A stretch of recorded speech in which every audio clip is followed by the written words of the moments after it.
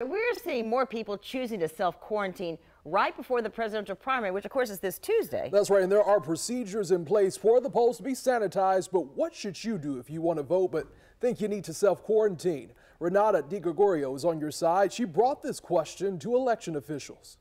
I just talked with the supervisor of elections, Mike Hogan, and he says if you think you need to self-quarantine, you can designate someone to come here and pick up a mail ballot for you. Now, once you have that ballot, you either got to mail it or bring it back here, but either way, it has to be here in their hands by 7 o'clock on election day. And inside here, we're told poll workers are disinfecting equipment every hour, and there is plenty of hand sanitizer. Polling locations have also been moved out of assisted living facilities. So this goes for you. Look out if you vote at the Windsor at San Pablo, Elmcroft of Timberland Park, or Augustine Landing. And if you want to avoid crowds, I talked to a man who came here to vote at about 10:30 this morning, and he said it took all of 2 minutes because he was the only one in there. Just don't forget, you'd have to hurry because early voting ends on Sunday.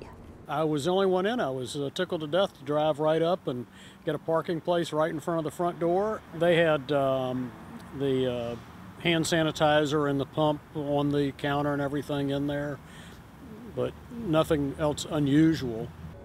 On another topic, we've also seen people asking about the census. Should it be postponed while the whole country deals with the coronavirus? Well, the invitations for the census just started going out yesterday, and it's the first year that you can do it online. So the Census Bureau is really encouraging people to fill it out that way.